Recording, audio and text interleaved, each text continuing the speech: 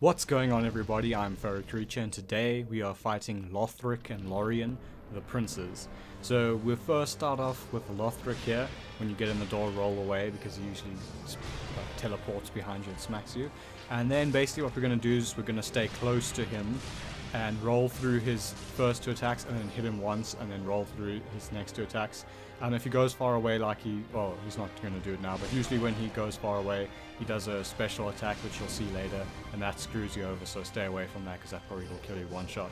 So as you see, just get close to him, stand around him. I'm getting hit quite a bit here, but yeah, just roll through his attacks, it's not that bad, and then hit him. And basically just keep doing that for the whole first half.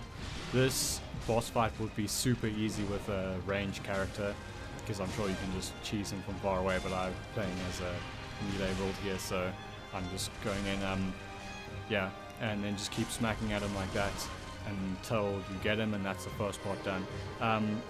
This was only the second time I fought him, so I was just seeing what he did. There's that fancy move, don't get hit by that, it will kill you one shot, just wait for it to come in and roll.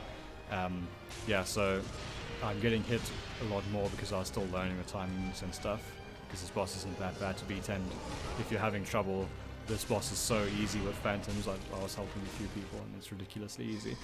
Anyway, here we're going into the second half of the fight where the sister comes to join in. So now basically you're going to do the same thing as you were doing, staying close and rolling through his attacks, but now aim for his back and don't yeah, right at the beginning here I got hit a whole lot by like everything, and I was just spamming that Estus, drinking that Sunny D. But yeah, so what you want to do is hit him in the back, because that's where the other prince is, Lothric. And that's the one you have to kill, because if every time you kill Lorian, Lothric just revives, and then you start again, and then you basically have to keep killing him, but you get a lot of free hits in on Lothric when you kill Lorian.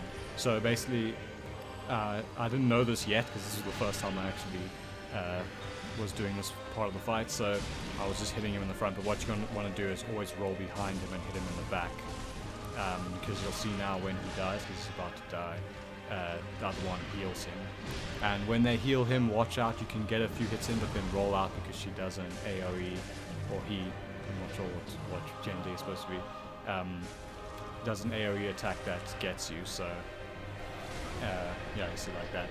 So you can get a couple hits in but then roll out, and then now you'll see I just go for the back. So stay close, roll through the attacks, and then hit them in the back every time you can. One or two, depending on how fast your weapon is, you'll know how fast your weapon is and how many attacks you can get in. So watch out for that stuff, and if you're a range character, the second bit might be harder because you have to hit him in the back. But with melee, this bit isn't so bad. Actually, the whole fight isn't so bad. As a character, for me, still the hardest boss has been Pontiff Sullivan, but I know a lot of people don't agree with that. Anyway, so yeah, just keep going behind him and smacking him in the back every now and again. Usually when he goes away like that, he does a special attack that really gets you, and in the second half, after he does that, she shoots a powerful soul arrow that gets you. Anyway, so now you can get a few hits in, and that's when I killed them. So yeah, I'm sure you won't have too much trouble with this, and if you do, just summon a phantom and it's easy cheesy. Alright, so thank you all for watching, and I'll see you for the next boss fight. Bye.